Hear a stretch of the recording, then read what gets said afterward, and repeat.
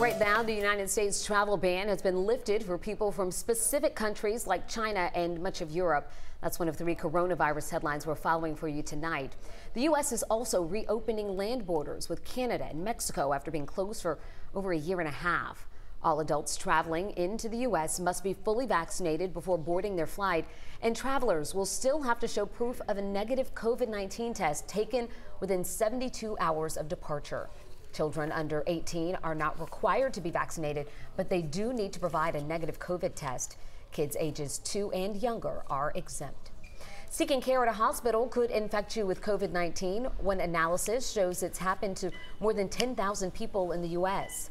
Kaiser Health News examined Medicare records, and discovered patients seeking care for things like heart attack and kidney failures ended up contracting COVID-19 while in the hospital, and some of them did not survive.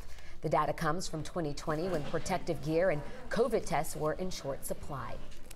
A Biden administration official says Pfizer is expected to seek emergency authorization for its COVID booster in patients 18 and older.